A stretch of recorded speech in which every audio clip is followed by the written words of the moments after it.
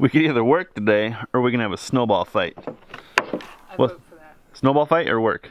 Snowball fight. Oh. Then work.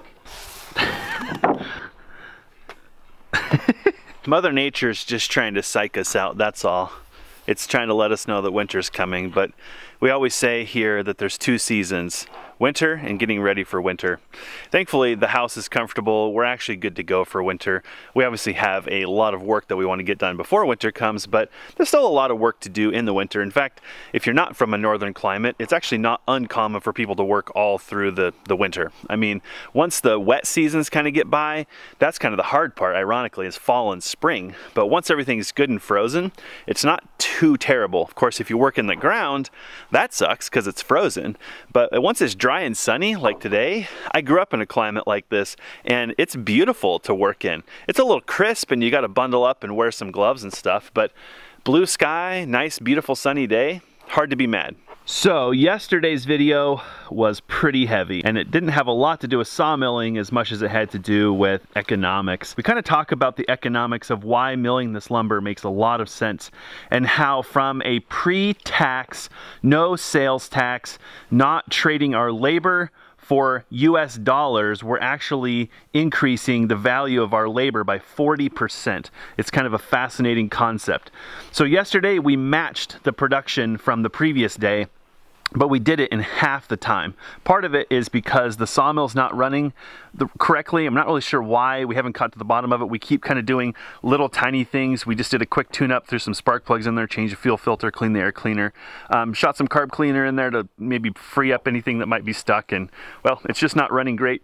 We just siphoned the gas that was in the tank out, just in case there was any water in there. We did run some gas dryer through it. So you can kind of see that we're kind of going through the baby stuff first. Here's hoping it's just something simple and there's not something more catastrophically wrong. But anyway, diagnosing all that fun stuff took us a couple of hours the first day. And yesterday we just worked through it. We didn't really try to work too much on the sawmill. And then we also kind of got in the groove, and despite the snow and the rain and losing daylight, we still knocked out an equal amount of wood in half the time. So today we're going to try to knock out these logs. We called the rental agency, and we were cleared to delay getting the chipper one day. So we're going to do that. We really need to get all this stuff milled up so that we have all the mill ends that we can then turn into wood chips. This is a bit of a complex layered strategy. If this is the first video you're watching, jump back 3 or 4 videos. We basically started with dropping a dead tree that was by our house because the weather service warned that we were going to get a blast of wind and winter weather in September. And then we used the chainsaw mill and we made a post. That was fun. Then we went to the back of the property and we started working on getting some of the dead trees that have been back there for a while cleaned up and getting the brush cleaned up, and that's kind of where we are now. So if you haven't seen those, we fall these dead trees, we actually get them all onto a trailer, which was fun, never done that before. Got them around here, and then we've spent 2 afternoons or so milling up the lumber that we have. So this lumber is a bit of a tragedy because it's beautiful blue pine. There's even some spalting in it, which is just beautiful. But right now what we need is lumber to do the interior walls for the house. Well, we don't need it at this exact moment, but right now is good sawmilling weather before things really get frozen solid. If you've never tried to run a sawmill when things are frozen, I can tell you it's a pain in the butt. For example, the water that lubricates the blade is nearly impossible to keep from freezing. Ask me how I know. We did it. So right now we're still kind of teetering on freezing, which means we can still get some sawmilling done. So we're turning this otherwise beautiful blue wood that a lot of people would pay a lot of money for into lumber that we can then use to build the false floor in the loft and the interior walls. It's a bit redundant. I've shared this in a couple of the last videos, but I'll share it one more time.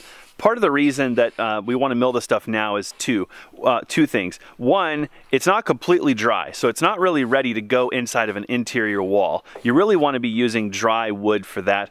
It can dry out, but if you seal it up with walls and sheetrock and paint and all that stuff and there's still moisture in the wood, that's not really a good thing.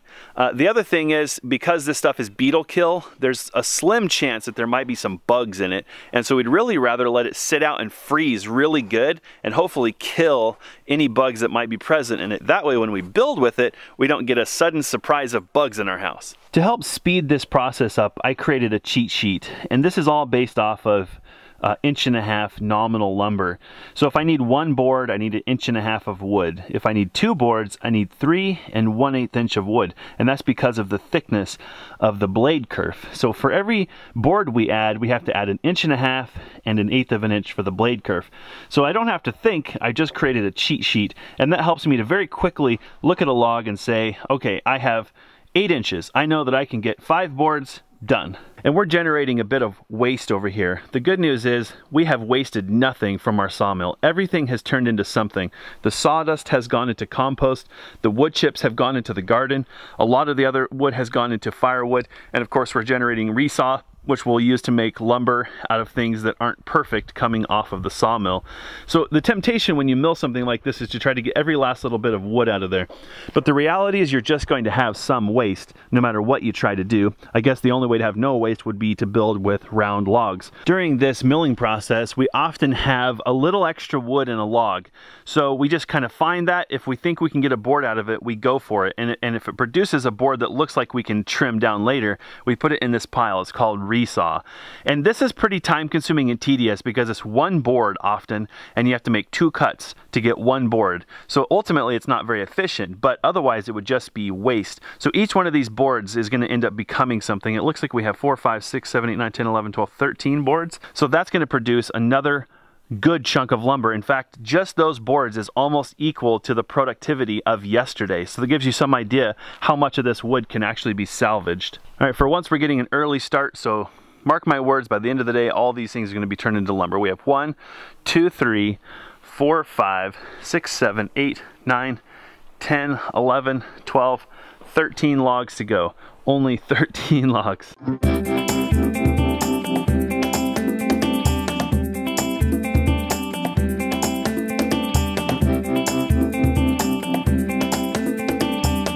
I'm at 6 3/4, 6 7/8. Perfect.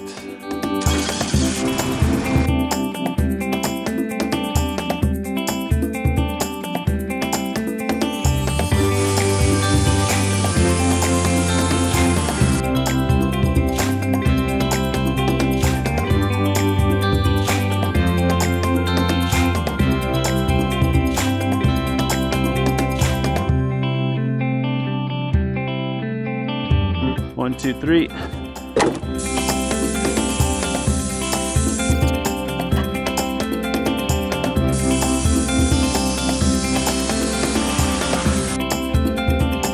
You think there's a board in there, but by the time you get down to here, that board is gone. So unless you need a 6-foot board that you're willing to work your butt off for, better to use this for firewood or wood chips. 2, 3.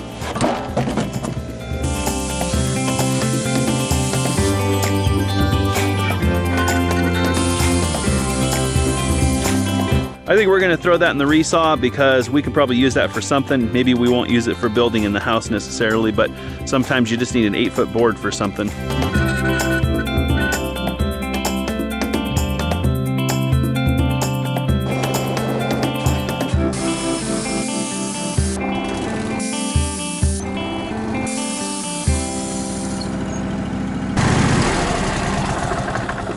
Five and a half, 1.5 inches, 1.5 inches.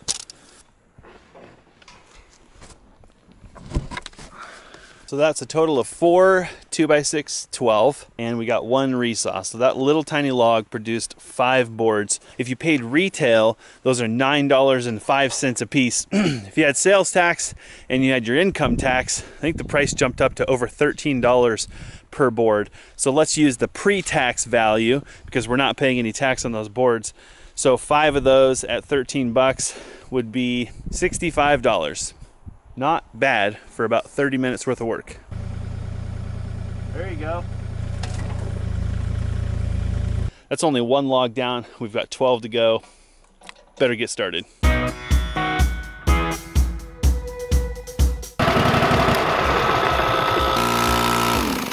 Mayday, mayday, mayday.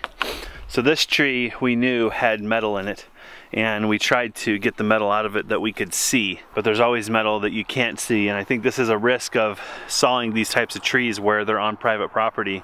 I've heard stories of people literally at sawmills cutting through electrical boxes that the tree had grown around, and they weren't discovered until it's going through the sawmill. Of course, they have metal detectors, things like that, to try to help minimize that, but not every sawmill does, and they don't catch everything.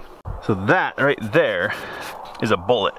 So you can kind of see this wound on the tree. That wound came from people nailing stuff to that tree. You know what I'm gonna think they nailed to that tree? A target. So there's 1, 2, 3 nails right there. At least 3 that we have found so far. Oh yeah, there it comes. That's a good looking bullet. Hoo hoo hoo. Look at that. Look what I found down here. Another something metal. Yep, it's the other half. Oh, that looks like a 22. There's another one right here, right? See all of it? So that might be either a bullet that imploded when it hit or shotgun. Except it's copper, right? I don't really see anything more. Sounds like there's more on this side. Oh yeah, there we go. Oh, it's over here. Yep. I see it there. Oh yeah, there it is. Ooh, what do we have there? Looks like a 243, 22, 243. Yeah, that's a bullet for sure. There's something oddly satisfying about like digging bullets out of trees. So that's a bullet too. Out she comes. Woo! It's got a copper jacket on it. Well, that's what we found in just one cut. Wow. Thankfully, I don't think it damaged the blade because it's so soft that, you know, it's probably no harder than the wood around a knot, I would imagine. Unlike a nail, which will really damage a blade bad.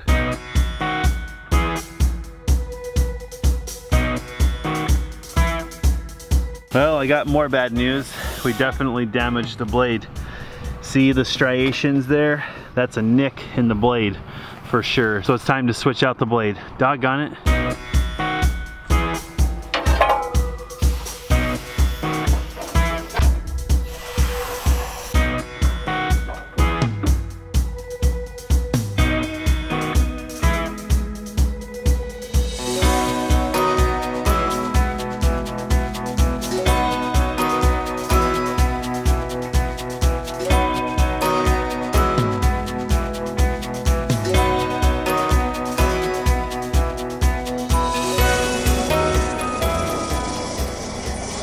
What is this?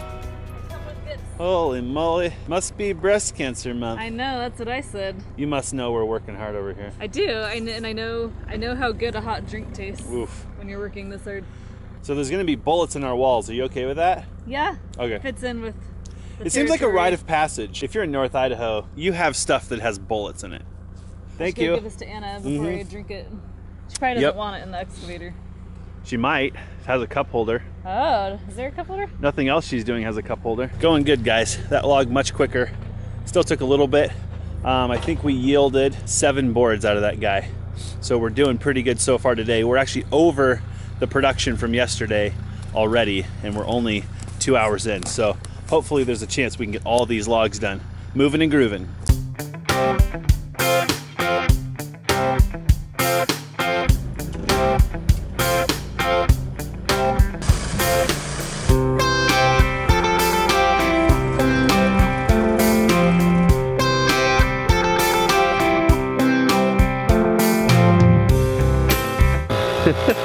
Run, guy, run.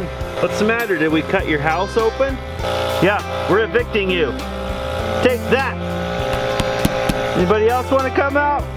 Because we're coming in. Oh, yeah. Oh, yeah. Oh, there goes one.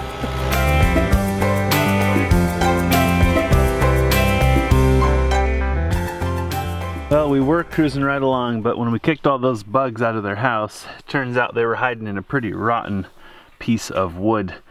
Bunch of kind of rot evidencing itself on the side here. The positive to this is that this was a 2x8, so we should be able just to flip these on their side really quick, knock them back to 2x6s, and we won't have lost this lumber. I think it sucks because it's just enough of the board that I think we shouldn't try to trust it as a board. You know, maybe we end up needing it for a stud or something, and the temptation is to use it. So I think we'll flip these real quick, make 2x6s out of them, and it won't be a complete loss.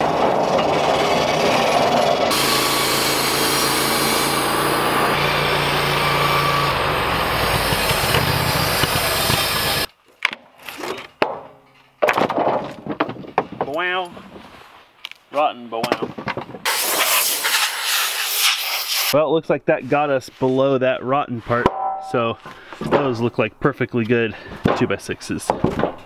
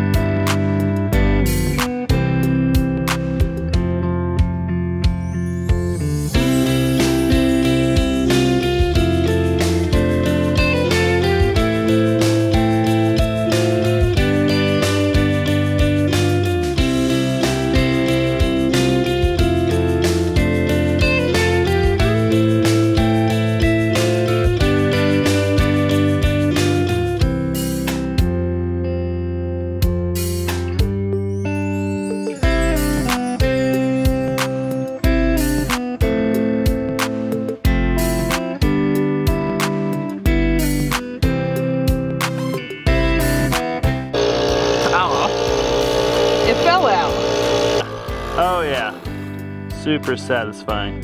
Aw, just pieces. It's just the jacket.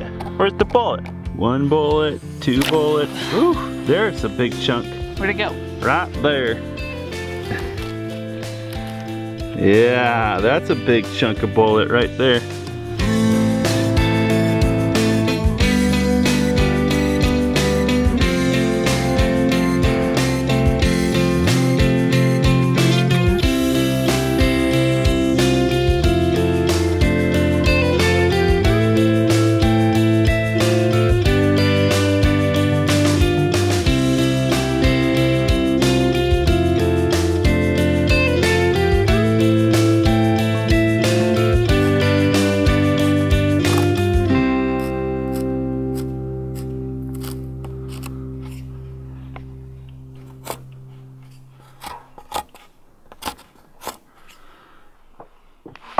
Oh yeah.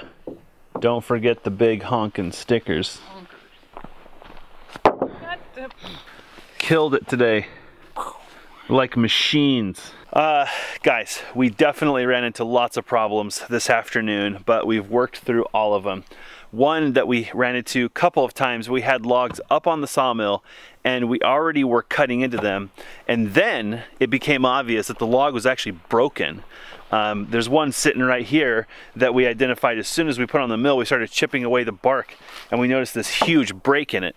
This was not visible when the bark was on there, but look at this monster break. And it literally goes like right down the middle of the log. So this log is firewood. There's no point in milling that up. Huge waste of time.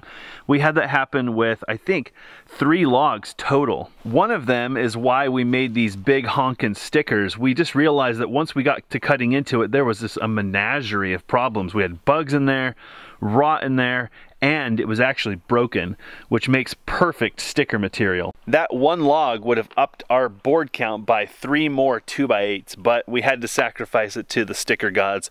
It's okay, we actually needed big honking stickers anyway. We were gonna put another log up there to make stickers, so I think it worked out really good because we didn't have to do that. We also made a bunch more dainty stickers, which we used to go between the boards. And then we had one other log that we noticed had a break in it, but we kept sawing it anyway, just hoping that there was good lumber in there. And turns out there's actually 8 feet of good wood. We just spray painted the ends pink to remind ourselves that that's not a reliable board. It's gonna need to be trimmed down. So we're trying to maximize each one of these logs, but nothing but challenges with each one of them. And we found a whole bunch more bullets. So today is the day where we popped our bullet cherry. And I don't know how many calipers we found, and I don't know how many bullets we found, but 4 calibers? No way. All right, so we broke through that barrier. It's pretty exciting to know that in our walls, someday someone, if they buy this house 150 years from now and they decided to take it apart, they're gonna find bullets in the wall. We decided toward the end of the day to actually bag the last 2 logs that are sitting over there in favor of doing the resaw. We got it all done, and it just makes a horrible mess, which is perfect because we've got the chipper coming tomorrow, and all of that is perfect for the chipper. You know, there might be a 1x board in there, and if you guys want it, you can come get it. You better get here by the morning, because otherwise it's all going in the chipper, and it's gonna be wood chips. So what we've got to do is get all this lumber finished, stacked, and then we can sticker it permanently here. We'll tarp it and we'll just let it dry for a little while until we're ready to start working on the interior walls. Anna, didn't you find larvae? Do you guys want to see this? This is absolutely disgusting. And this is what would be inside of our walls if we took this lumber inside right now. So that is a larvae, and that was in the wood. Anna found it while we were stacking. Pine borer. It's a pine borer? Yep. Pine nice. Borer. Take that, sucker. You're not going in our house. He's probably gonna freeze to death out here, right? He will. Perfect. Not to be vicious or anything. The other option is we feed him to the birds. I mean, either way, he's going down. And partly this is what kills these trees. So, sayonara, buddy. I have a small confession to make, guys. We had some friends who came over and picked some wood out of the boneyard. And then they said, we were like, we couldn't sleep because we kept hearing this like sound. It was a beetle that was in the wood that they took home, and they made some shelving out of it, and all they could hear was a stupid beetle in there like sawing away. I think it was a Sawyer beetle, and they make this kind of like chinking little sound, and so we don't really want that in the walls. And so to those friends, if you're watching this video, I'm really sorry. We don't know what's in the wood. It's wood. You get what you get. It's chilly.